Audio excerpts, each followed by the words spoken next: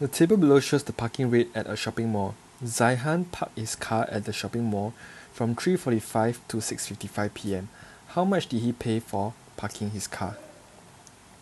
So first of all, you have to ask yourself, from 3:45 to 6:55 p.m., okay, how much time has passed? Okay?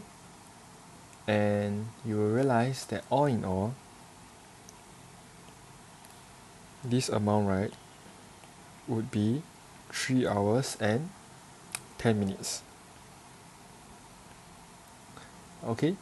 Now next, knowing that the total duration is 3 hours 10 minutes, let us calculate the price. Okay? So for the first hour, it is 280. Okay? Subsequently, there's 2 hours and 10 minutes left, right? So you realize that it is charged at $1.60 for every 30 minutes or part thereof. So therefore, there's 5 times of 30 minutes. So 5 times $1.60 will give us 1080. Okay?